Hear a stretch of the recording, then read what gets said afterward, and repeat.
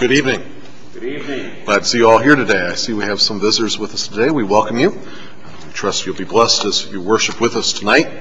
Tonight is one of our highlights of our year, our annual Candlelight Service. It's a very special service of hymns and scripture reading, and also a Christmas meditation. Just a reminder, if you have any electronic devices, please turn them off completely during this service and any of our worship services. We also welcome with us tonight a guest organist, Susie Stutz Hall, agreed to be our organist tonight, and we do thank her for that. She's done a wonderful job in a short amount of time. Don't know of any other announcements at this time, so we will begin. One other announcement. We will have a prayer meeting as usual at 7 p.m. this Wednesday, and we'll be having Christmas Day service this Sunday. The time will be 10 a.m., not 11, 10 a.m. So please come and worship together as we celebrate the birth of our King.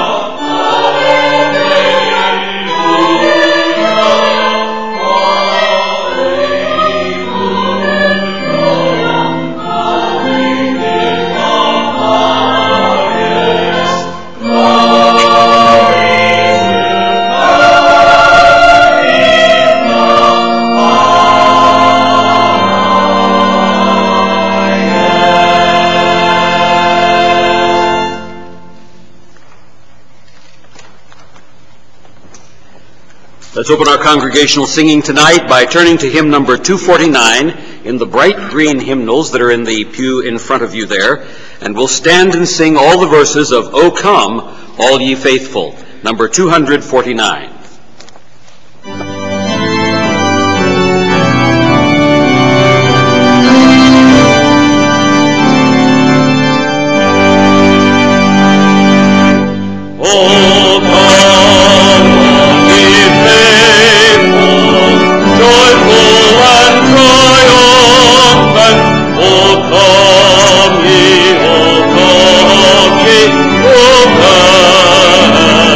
Bethlehem.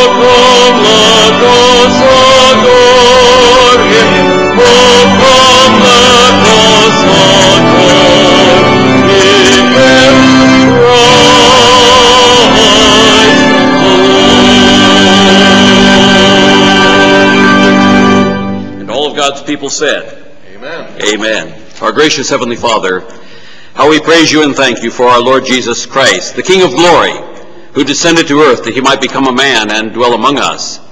And how we thank you, Father, that he bore our sins on Calvary's cross, that he died in our place and paid the full penalty of your wrath against us. How we thank you, Father, that he rose from the dead, guaranteeing that his promise of eternal life is true. And how we thank you, Father, for this time tonight when we can worship him, the one who is the King of kings and Lord of lords. We thank you, Father, for the incarnation. We thank you that our Lord Jesus Christ loved us enough to give himself for us. We thank you for this marvelous season of the year when we can remember his birth. And Father, we thank you for the great hymns which we sing in his praise. And so we pray for your blessings upon this service tonight, for we pray it in Jesus' name. Amen. You may be seated.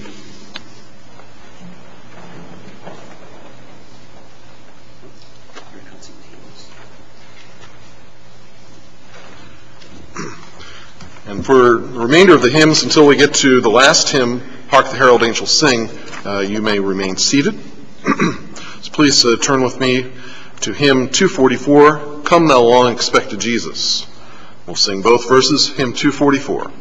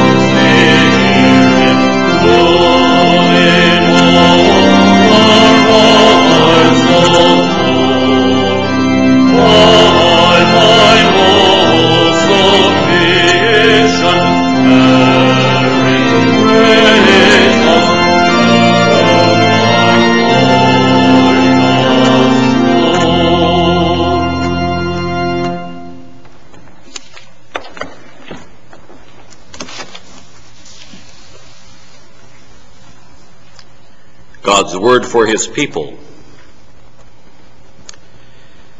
And there shall come forth a rod out of the stem of Jesse, and a branch shall grow out of his roots. And the Spirit of the Lord shall rest upon him, the Spirit of wisdom and understanding, the Spirit of counsel and might, the Spirit of knowledge and of the fear of the Lord. Therefore the Lord himself shall give you a sign. Behold, a virgin shall conceive and bear a son, and shall call his name Emmanuel. For unto us a child is born, unto us a son is given, and the government shall be upon his shoulder, and his name shall be called Wonderful, Counselor, the Mighty God, the Everlasting Father, the Prince of Peace. Of the increase of his government and peace there shall be no end, upon the throne of David and upon his kingdom, to order it and to establish it with judgment and with justice from henceforth even forever. The zeal of the Lord of hosts will perform this. Amen. Let's continue our worship by turning our celebration hymnals to hymn 245, O Come, Emmanuel. We'll sing the first, third, and last verse. First, third, and last.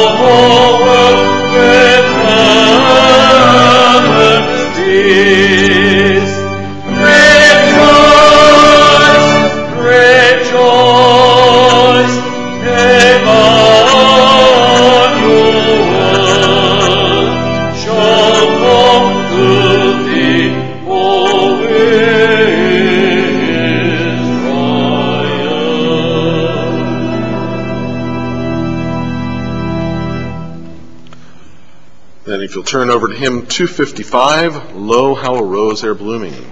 This rose also referring to the rose of Sharon, our Lord Jesus. Turn please to 255. We'll sing the first and last verses. First and last verses.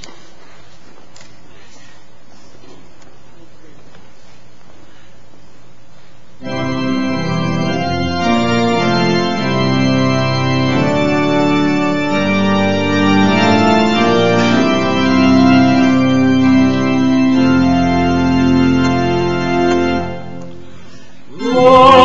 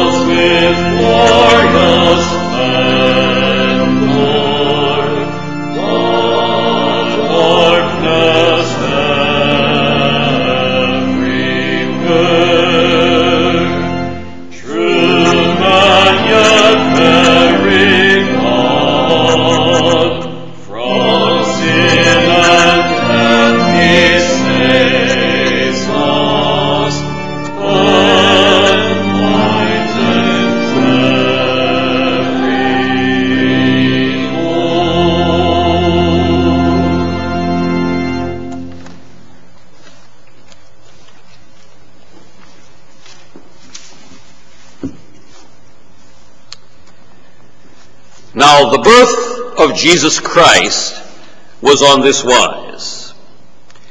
When, as his mother Mary was espoused to Joseph, before they came together, she was found with child of the Holy Ghost.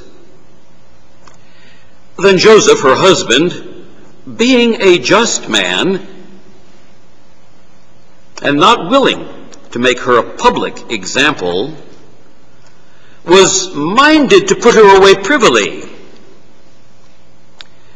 But while he thought on these things, behold, the angel of the Lord appeared unto him in a dream, saying, Joseph, thou son of David, fear not to take unto thee Mary, thy wife, for that which is conceived in her is of the Holy Ghost. And she shall bring forth a son, and thou shalt call his name Jesus, for he shall save his people from their sins. Now all this was done, that it might be fulfilled, which was spoken of the Lord by the prophet, saying, Behold, a virgin shall be with child, and shall bring forth a son, and they shall call his name Emmanuel, which, being interpreted, is God with us. Amen.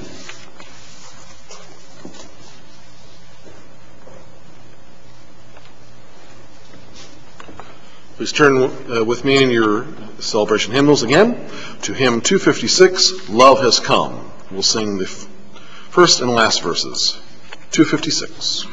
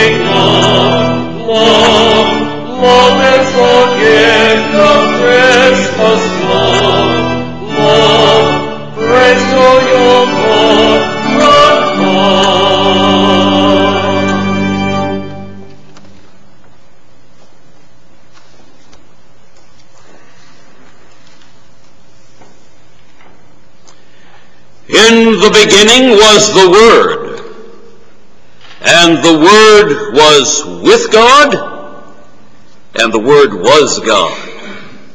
The same was in the beginning with God. All things were made by him, and without him was not anything made that was made. In him was life, and the life was the light of men, and the light shineth in darkness, and the darkness comprehended it not. There was a man sent from God whose name was John. The same came for a witness, to bear witness of the light, that all men through him might believe. He was not that light, but was sent to bear witness of that light. That was the true light which lighteth every man that cometh into the world. He was in the world, and the world was made by him, and the world knew him not. He came unto his own, and his own received him not. But as many as received him, to them gave he power to become the sons of God, even to them that believe on his name, which were born not of blood, nor of the will of the flesh, nor of the will of man, but of God. And the Word was made flesh, and dwelt among us. And we beheld his glory, the glory as of the only begotten of the Father, full of grace and truth. Amen.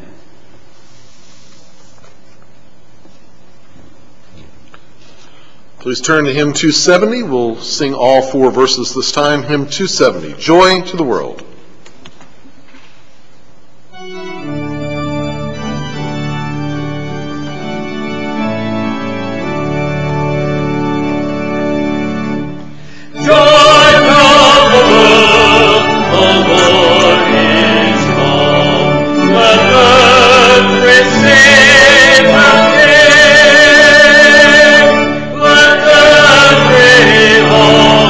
Prepare him through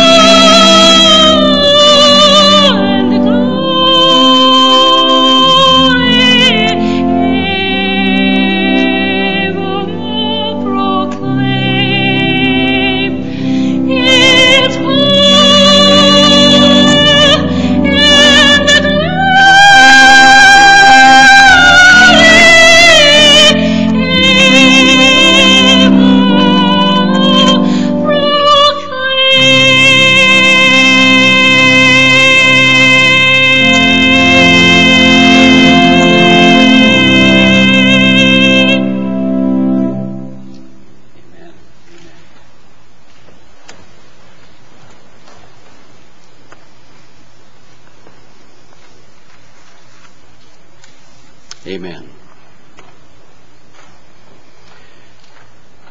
And in the 6th month, the angel Gabriel was sent from God unto a city of Galilee named Nazareth, to a virgin, espoused to a man whose name was Joseph, of the house of David. And the virgin's name was Mary. And the angel came in unto her and said, Hail, thou that art highly favored, the Lord is with thee. Blessed art thou among women. And when she saw him, she was troubled at his saying, and cast in her mind what manner of salutation this should be. And the angel said unto her, Fear not, Mary, for thou hast found favor with God. And behold, thou shalt conceive in thy womb, and bring forth a son, and shalt call his name Jesus. He shall be great, and shall be called the Son of the Highest, and the Lord God shall give unto him the throne of his father David. And he shall reign over the house of Israel forever, and of his kingdom there shall be no end. Then said Mary unto the angel, How shall this be, seeing I know not a man? And the angel answered and said unto her, The Holy Ghost shall come upon thee, and the power of the Highest shall overshadow thee. Therefore also that holy thing which shall be born of thee shall be called the Son of God. And behold, thy cousin Elizabeth, she hath also conceived a son in her old age. And this is the 6th month with her, who was called barren. For with God nothing shall be impossible. And Mary said, Behold the handmaid of the Lord. Be it unto me according to thy word. And the angel departed from her. Amen.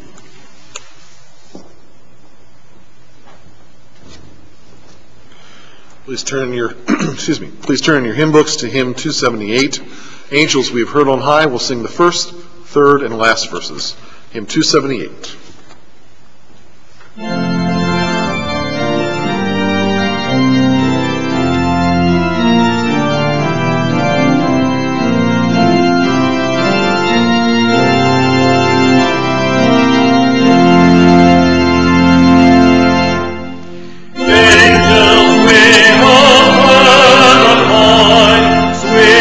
Singing o'er the place, and all the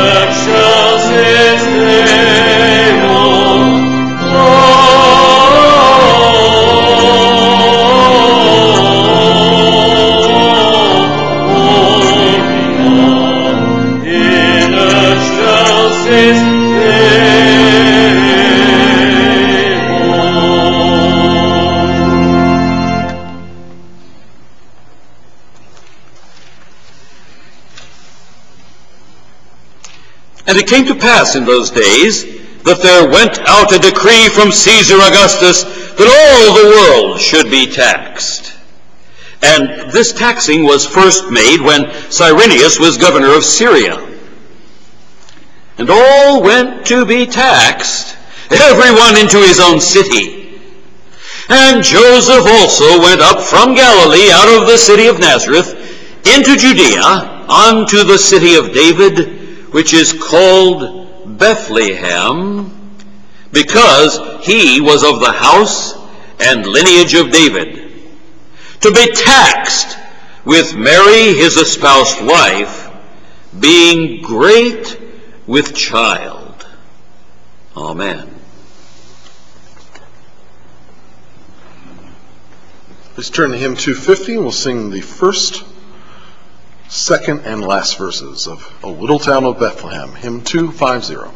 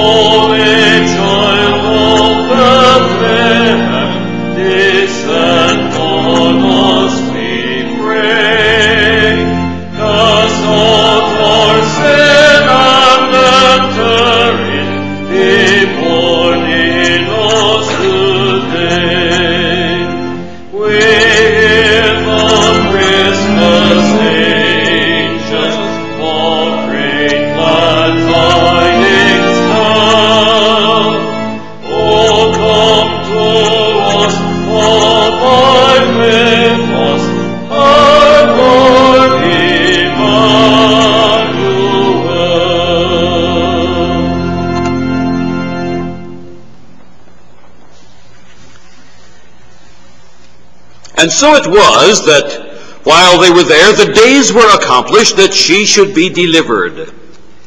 And she brought forth her firstborn son, and wrapped him in swaddling clothes, and laid him in a manger, because there was no room for them in the inn.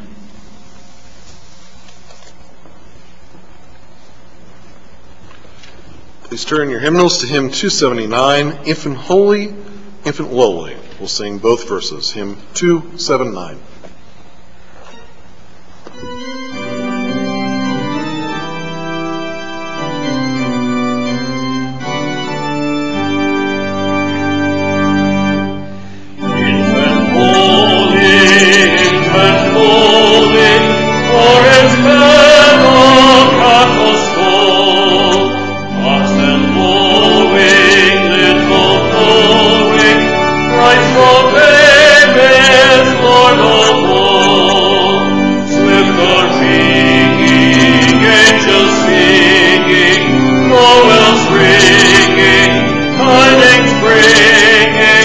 Christ will pay his for the whole.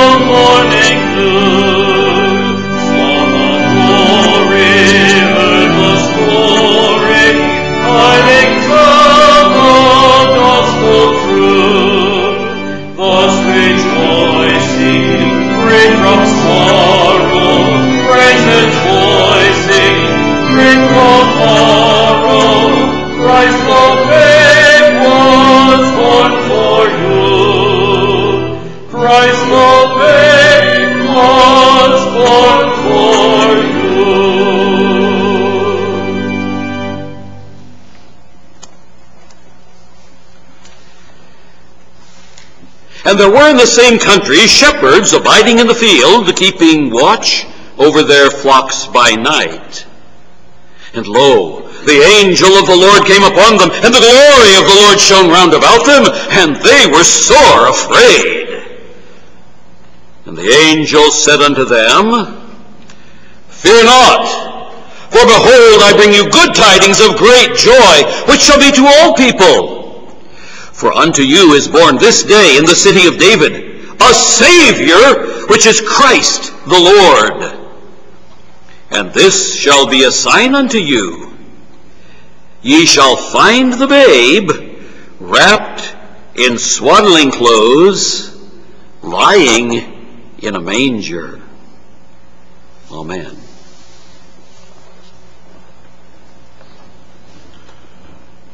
Turn over, please, to hymn 259, Angels from the Realms of Glory. We'll sing the first, second, and fifth verses. Hymn 259, Angels from the Realms of Glory.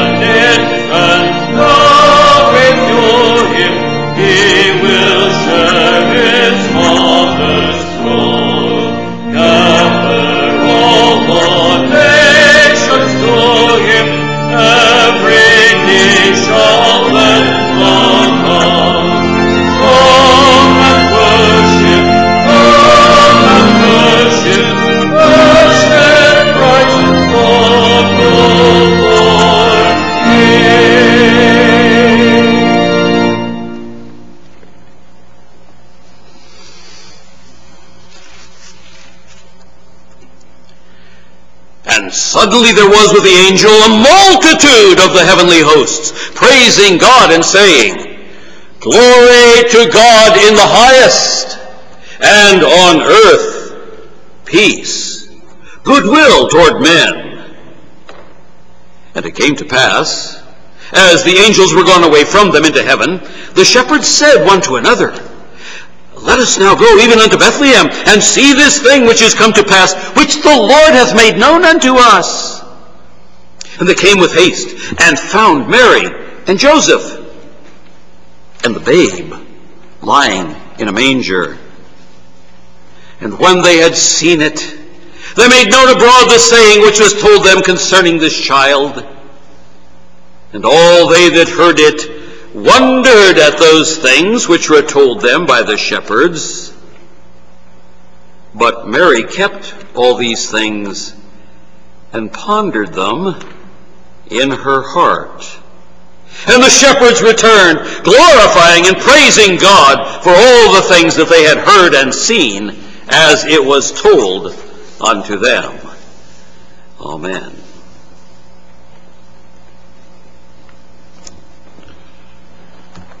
We'll go right across the page to hymn 251, It Came Upon the Midnight Clear. We'll sing the first and last verses. Hymn 251.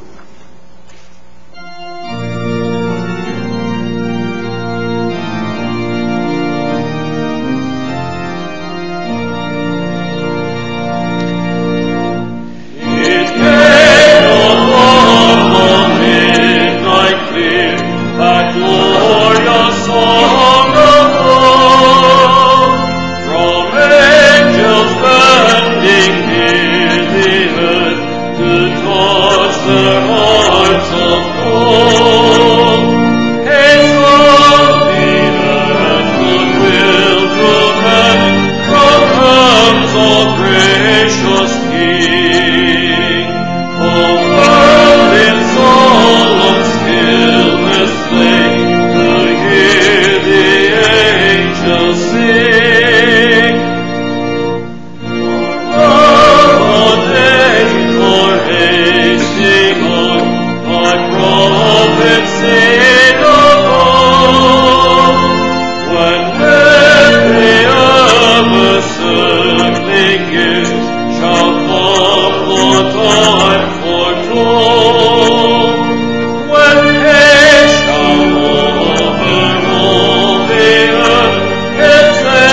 creation's blameless King, and all worlds and manful song, which now the angels sing.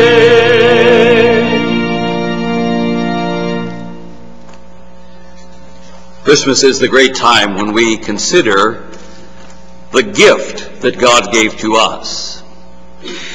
God so loved the world that he gave his only begotten Son, that whosoever believeth in him should not perish, but have everlasting life. For God sent not his Son into the world to condemn the world, but that the world through him might be saved. Jesus is the Savior, as we have just read. Whenever we take an offering here at Bible Presbyterian Church, we are reminded of that great truth that salvation is a free gift from God. You cannot buy salvation. You cannot give money to a church and expect that somehow that will earn favor with God, that you might just have enough to get into heaven. That's not true. Salvation is free because Jesus paid for it on the cross. So as we take our offering tonight, if you do not know Jesus Christ as your own personal Savior, we are not asking for your money. God doesn't ask for it, and neither do we. Giving is the privilege of those who are saved, those who know Jesus Christ as their own personal Savior, and who, because of trusting in him, have been given the gift of eternal life. But as believers, we give because we love him who loved us first. So as we give tonight, we give in thanksgiving. We give out of love. We give because Christ first gave himself to us. Our gracious Heavenly Father, this evening as we receive these gifts and offerings from your people, we pray that you will bless them to the glory of Jesus Christ. That as we give, that our hearts might be filled with gladness and not with sorrow, that we might rejoice to be able to have anything to give at all. And so, Father, we commit these things to you in the name of Jesus Christ our Lord, our King, our Savior. For we pray it in Jesus' name. Amen.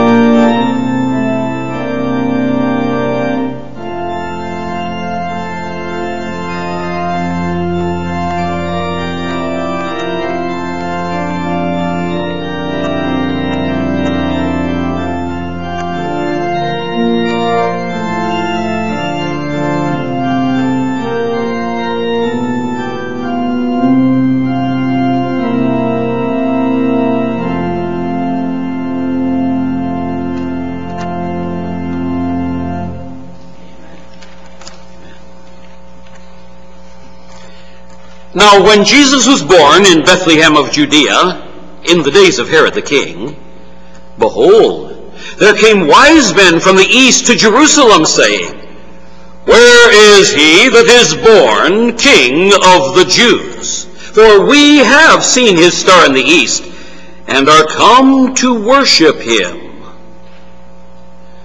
When Herod the king heard these things, he was troubled, and all Jerusalem with him. And when he had gathered all the chief priests and scribes of the people together, he demanded of them where Christ should be born. And they said unto him, In Bethlehem of Judea, for thus it is written by the prophet, And thou, Bethlehem, in the land of Judah, art not the least among the princes of Judah, for out of thee shall come a governor that shall rule my people Israel. Amen.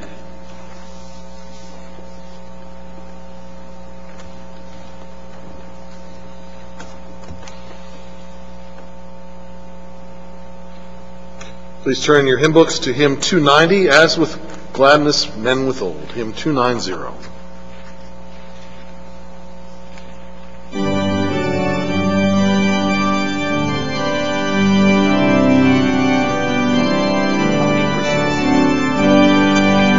First, third, and last. As with gladness men withhold, in the guiding star behold, as with joy they hail its light, leading onward, gleaming bright. So most gracious Lord may wing, evermore return to thee. As they offered gifts most rare, at that manger good and fair, so may we with growing joy, pure and free from sin's alloy, all our cause His treasures bring, Christ to thee, our heavenly King. Holy Jesus, everything, keep us in the narrow way, and when earthly things are past, lift up souls at last, where they need no further guide, when all clouds thy glory hide.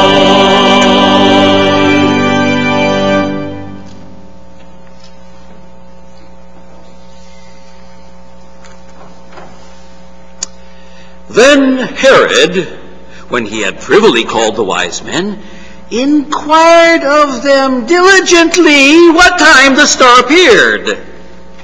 And he sent them to Bethlehem and said, Go and search diligently for the young child, and when ye have found him, bring me word again, that I may come and worship him also. When they had heard the king, they departed. And lo, the star which they saw in the east went before them, till it came and stood over where the young child was. When they saw the star, they rejoiced with exceeding great joy. And when they were come into the house, they saw the young child with Mary his mother, and fell down and worshipped him.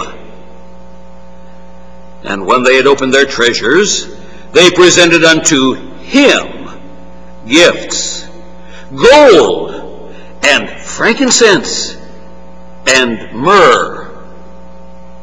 And being warned of God in a dream that they should not return to Herod, they departed into their own country another way.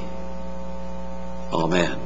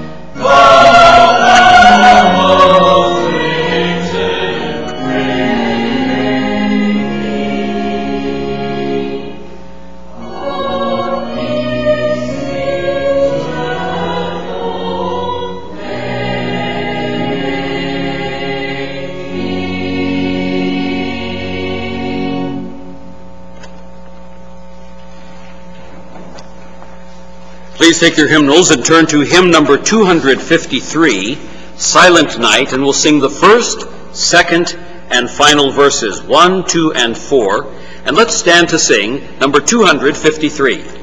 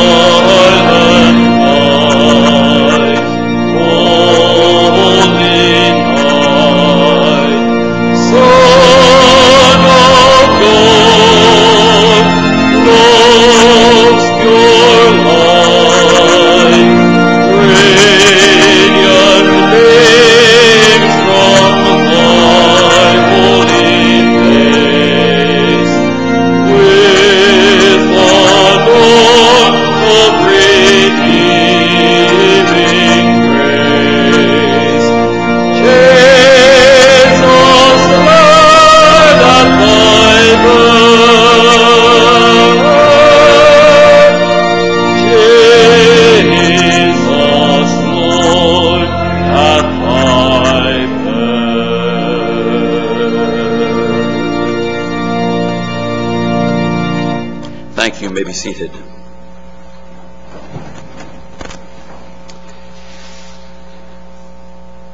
And there appeared a great wonder in heaven, a woman clothed with the sun, and the moon under her feet, and upon her head a crown of 12 stars. And she, being with child, cried, travailing in birth, and pained to be delivered. And she brought forth a man-child, who was to rule all nations with a rod of iron. And her child was caught up unto God, and to his throne. And I heard a voice, a loud voice, saying in heaven, Now is come salvation, and strength, and the kingdom of our God, and the power of his Christ. For the accuser of our brethren is cast down, which accused them before our God day and night. Therefore, rejoice ye heavens, and ye that dwell in them. Woe to the inhabitants of the earth and of the sea! For the devil is come down unto you, having great wrath, because he knoweth that he hath but a short time. Amen.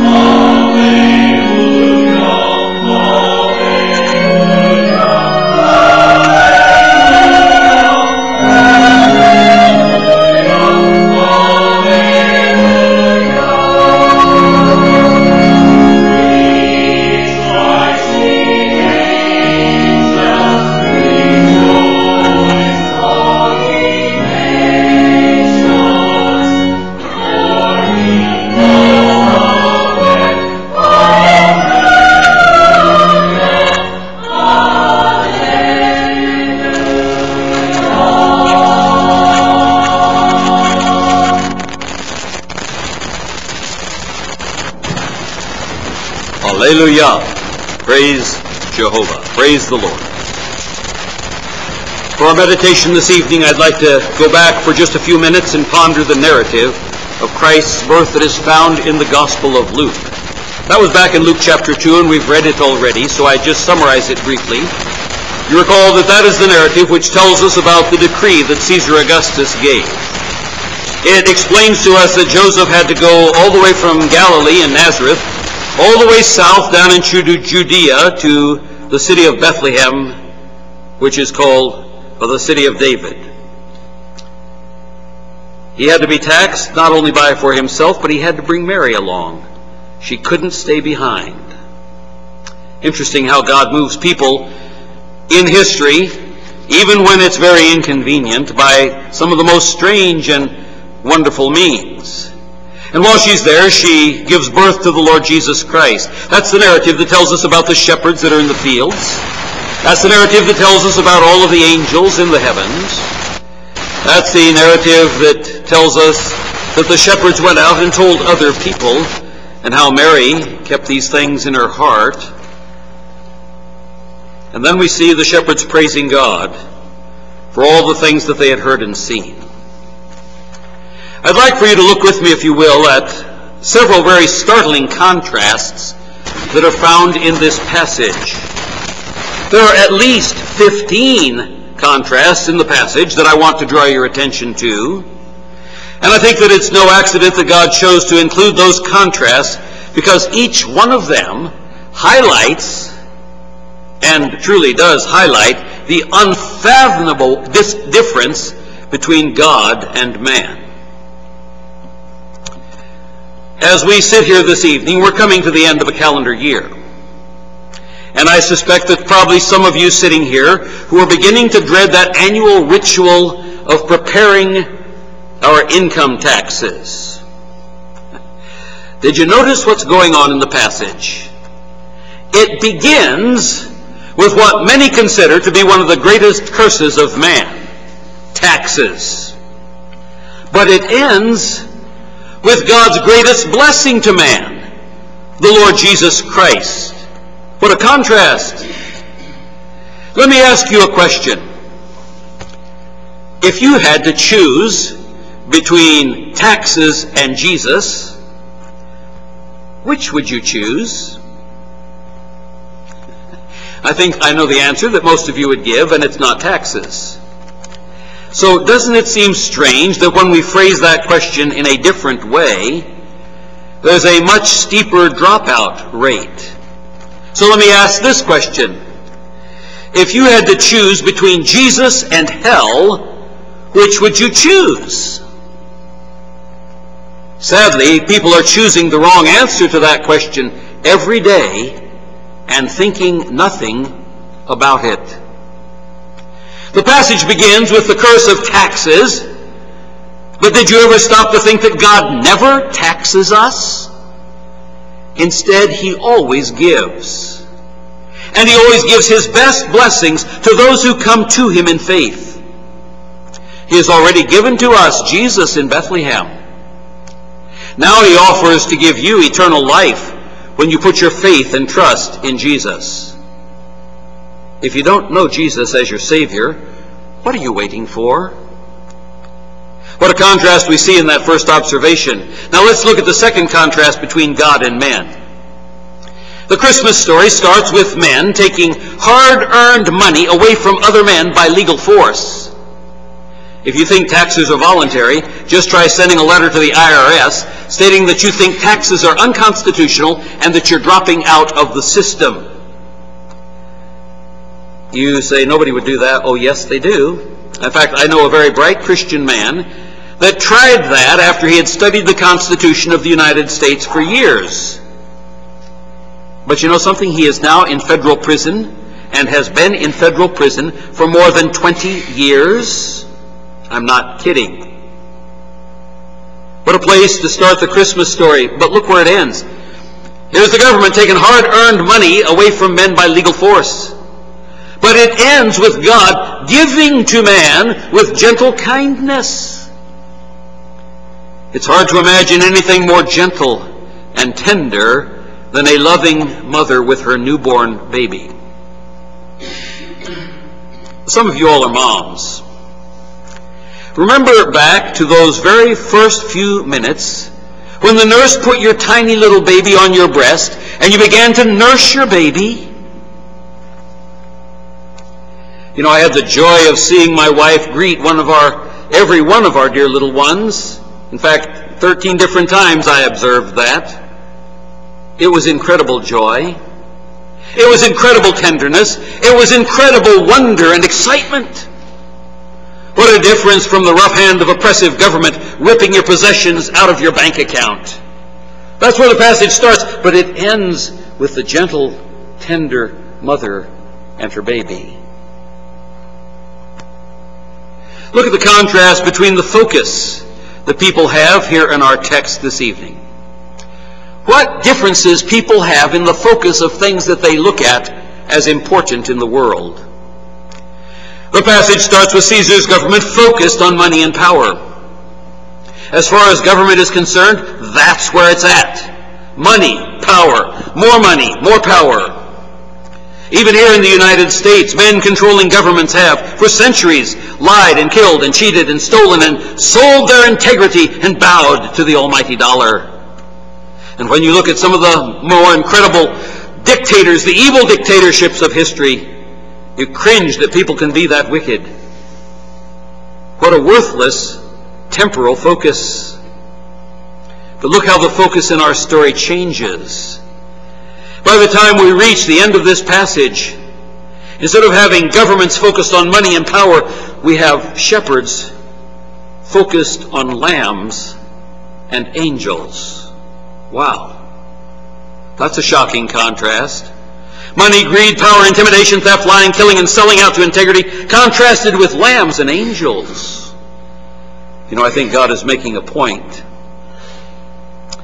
Let's look at the passage from a news media perspective. We're all deeply involved in the news media today. We sit and listen to it and hope they're telling us the truth. Let's look at this from a news media perspective.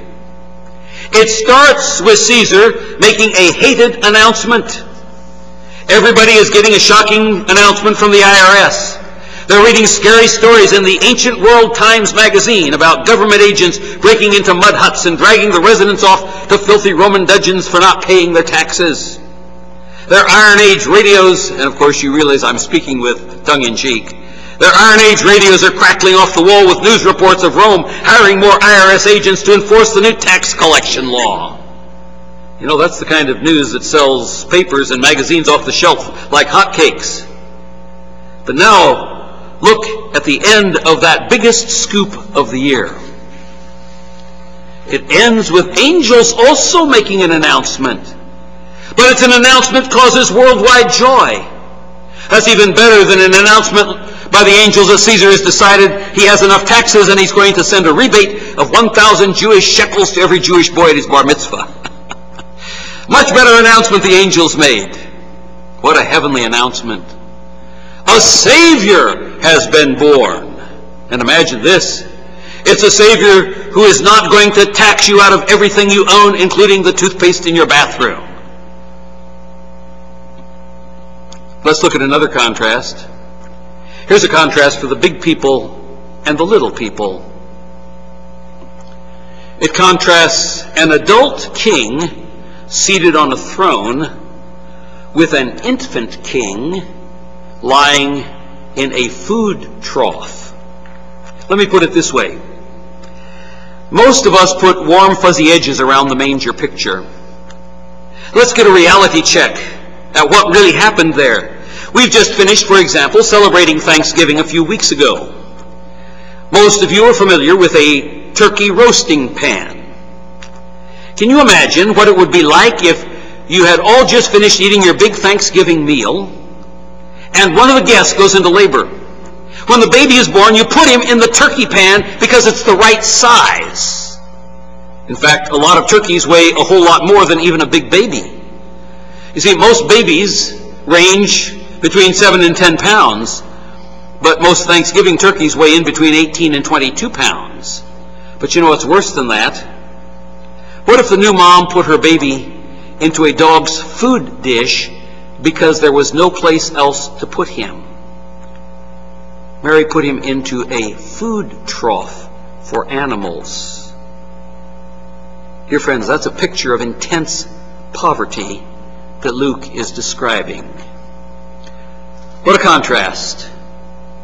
Powerful Caesar is sitting on a fancy throne in all his wealthy arrogance, surrounded by his dullard drones and yes men. But the God who created the entire universe is lying in an animal food dish all tied up in rag scraps. And yet, it's very beautiful, because it means that there is no person so low that the Savior can't identify with him and reach down to him and save him. Let's look at the next contrast in the text. It starts with Romans and rejectors of the Holy Family, asleep in bed in the inn. "Hey man," says one, "glad I got here early. Look at all those mobs of people." "Yeah, I made my reservations in advance and flew in early so I could get in a few rounds of ping pong with the local camel boy." "Say, did you see the pregnant girl that was there with her husband trying to get a room a few minutes ago?" "Hey, listen, man, don't try to put a guilt trip on me. Yeah, I saw them, but that's their tough luck. You're not giving up your room, so why should I give up my room? You know, the Romans don't care if it's tough on her. They want their taxes, and I want my room. Bad timing on her part to be pregnant now." Yawn. "I'm going to hit the sack. Don't make any noise, and don't even wake me up if the whole sky lights up with aliens." That's the kind of attitude. I know those aren't their words, but that's the attitude of the folks who were there at the end when Joseph and Mary came. It begins with Romans and careless rejectors, but look how it ends in that passage. It ends with Jewish shepherds who are ready to hear, who are ever vigilant, ever awake through the long nights, because they're watching over their flocks by night. Contrast number 7. The passage begins with human habitations. There are at least 3 of them mentioned in the text. Rome, the seat of power. Nazareth, the seat of heritage. And the Bethlehem Inn, which should be the seat of hospitality and comfort. And yet Joseph and Mary are not able to take advantage of any of that. You see, humans have no time for the God who created them. But the animal creation that night had room for him. The passage begins with human habitations. It ends with animal habitations, a stable. Animals, not people, watch as baby Jesus, their very creator, is born. The people don't see him until afterwards. Contrast number 8. For most of the world, it's just another night in tax season. Hope to get our taxes done on time so we don't have to pay a penalty, like getting our heads cut off or something like that. Nothing special about tonight, except it means we'd better get our taxes finished soon. It's dark. Let's hit the sack. We'll call the accountant in the morning. But to God, this is the holiest of nights. Look how the passage begins. The holiest night begins in darkness and silence. For the rest of the world, it's a time to pack up shop and go home. Hope the wife is cooking some juicy matzo ball soup. Hope the kids did okay in school today. Hope the rotten Romans didn't steal any more of my sheep. What a dull life. Wonder what it'll be like around here in 100 years. Wish something exciting other than the Romans would happen around here. Do we live that way? Sort of a humdrum life. We have no eagerness, no expectancy, no excitement, even though Jesus has promised that he is going to come again. We just keep on living. And we pay no attention to what God might be doing in our lives. But you know, that extraordinary night ends in a blaze of angelic light. It ends with the birth of the one who himself is the light of the world. I wish you could have been with us this morning when we saw this, as stated by Jesus himself, that this is one of the key purposes for which he came into the world. In other words, being the light of the world is central to the purpose of the incarnation. Now let's look at the emotional contrasts in the passage. Oh, we see some real emotions here. The human fear of the shepherds is contrasted with the angelic command, "Fear not, for behold, I bring you good tidings of great joy, which shall be unto all people." Did you know that there are over 150 places in the Bible where we are told to fear not or be not afraid? Over 150 times, God has to tell us that. You see, fear is natural to the human condition. But God has incredible blessings in store for us. God is good. He wants us to trust Him. "Fear not, for behold, I bring unto you good tidings of great joy, which shall be unto all people." You know, there's so many contrasts here in the text. We can't study them all tonight, and we are running out of time at this point. So let me just mention a few more. Look at the contrast between verse 1 and verse 11. The human oppression in verse 1 is contrasted with the divine salvation in verse 11. Look at the contrast between the shepherds and the angels. There were only a few shepherds, but there was a multitude, thousands of the heavenly host. Look at the contrast between the role reversals found in the text. The multitude announced the message to the few, but then the few were told to announce the message to the multitude. Look at the contrast between how God began the message and how He finishes the message. You know, God could have used the angels as the exclusive messengers and would never have had to use any lazy, slothful, fearful, compromising people. He didn't have to use us. We could have had a situation where only angels brought the message of salvation, for example, to the mission field. There would never have been any successful opposition. There would never have been any failures. There would have never been any lack of missionary funding support. There would never have been any commissioned messengers who decided to stay home and make lots of money and watch TV.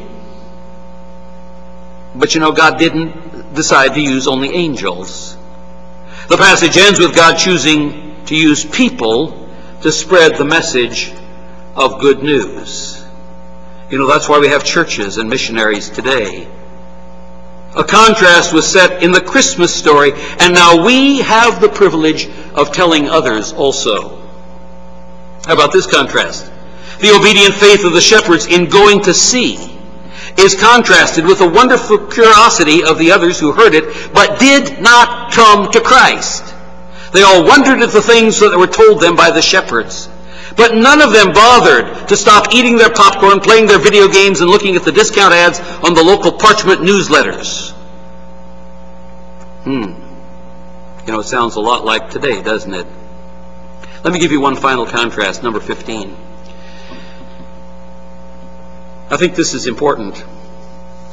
The angels had to disappear before the shepherds realized that the real event of the evening was Jesus, not angels. You know, we all like the flashy, exciting stuff. We like the big concerts, the hypnotic hands raised over their heads, the wiggling bodies swaying in time with the rock band on the stage, the strobe lights, the ear-shattering, mind-numbing music belching out of the speakers. But friends, it's not a sky filled with shiny angels in white robes singing the Hallelujah chorus that's important.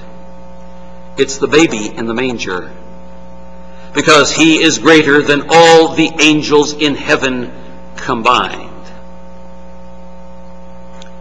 How easy it is for us to lose sight of the meaning of Christmas. With all the lights, all the trees, the shopping, the bargains, the wish list, the temporal focus. It's only when we turn our eyes away from Macy's to the manger, from Sears to the stable, from Walmart to the wise men, and from covetousness to Christ, will we ever understand why Christmas has a personal importance for us. The Apostle Paul put it this way in 1 Timothy 1:15. This is a faithful saying and worthy of all acceptation, that Christ Jesus came into the world to save sinners, of whom I am chief. There's the central purpose of the incarnation. The purpose of Bethlehem. The purpose of God coming down from heaven. Jesus came into the world to save sinners. I'm a sinner. You are a sinner also. Jesus came to earth to save me. Jesus came to earth to save you. Forget the other stuff. Christ is not about the other stuff. Christmas is not about the other stuff. It's about Jesus coming to save you.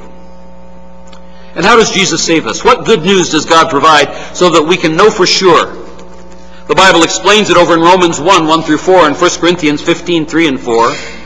Paul, a servant of Jesus Christ, called to be an apostle, separated under the gospel of God, which he promised afore by his prophets in the Holy Scriptures. Oh, we've read some of those tonight. Concerning his Son, Jesus Christ our Lord, which was made of the seed of David according to the flesh. He was born in Bethlehem because he was of the seed of David, and declared to be the Son of God with power according to the Spirit of holiness by the resurrection from the dead. His death, burial, and resurrection. Paul explains it in 1 Corinthians 15. So how are we supposed to respond to receive that gracious gift of salvation? You know, it's easy. God doesn't make it hard to receive his gift.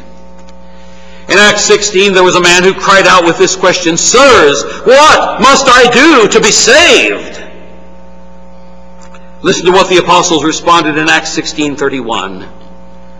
And they said, "Believe on the Lord Jesus Christ, and thou shalt be saved, and thy house." Did you notice there are no good works involved? It doesn't cost any money. You don't have to help little old ladies across the street before God will consider you for salvation. You don't have to join some group. All you have to do is trust Jesus with your whole heart to save you, and he will. It's not emotion that saves you, but it's also not merely an intellectual nod of the head. But it is so simple that a child can do it. It's what the Bible calls faith. Without faith, it is impossible to please God. You have to trust him. Dear friend, please don't leave tonight without having received God's free gift, the gift of eternal life through his Son, our Lord Jesus Christ, born in Bethlehem so long ago. Receive him as your Savior. It will be the best gift that you ever in all of your life received. Let's pray. Our gracious Heavenly Father, how we thank you for our Lord Jesus Christ. How we thank you for the great salvation that he has provided for us. How we thank you that in that manger so long ago, God became man. He came down from heaven that he might dwell among us, live a perfect, sinless life. Show us who you are, and then die for our sins. How we thank you, Father, that he didn't stay dead. How we thank you that he rose from the dead, giving guaranteed proof that his offer of eternal life is true, and that all who place their faith in him receive that gift, that wonderful gift called salvation, and the guarantee of heaven forever. Father, I pray that if there is even one person here tonight who does not know Jesus Christ as his or her Savior, that tonight you might quicken their heart, that you might irresistibly draw them to Christ, that you might give them saving faith, cause them to believe, and then fill their hearts and lives with joy and gladness, even the joy that the shepherds felt as they heard the angels singing in the heavens, "Glory to God in the highest, and on earth peace, goodwill to men." And then cause them to follow after the Lord Jesus, because in him is only the one who can give life, and then not merely the security of eternal life in heaven, but life now. A life that is joyful, a life that is profitable, a life that brings you glory, a life that is a testimony to the world around us. So, Father, we pray that you'll cause each one of us to take what we have heard tonight from your word, and only from your word, and that you by your Spirit will apply it to our lives, that we might live for Jesus. For we pray these things in his name. Amen. Let's take our hymnals and turn to our final hymn for tonight, number 277. 277, Hark the Herald Angels Sing. We will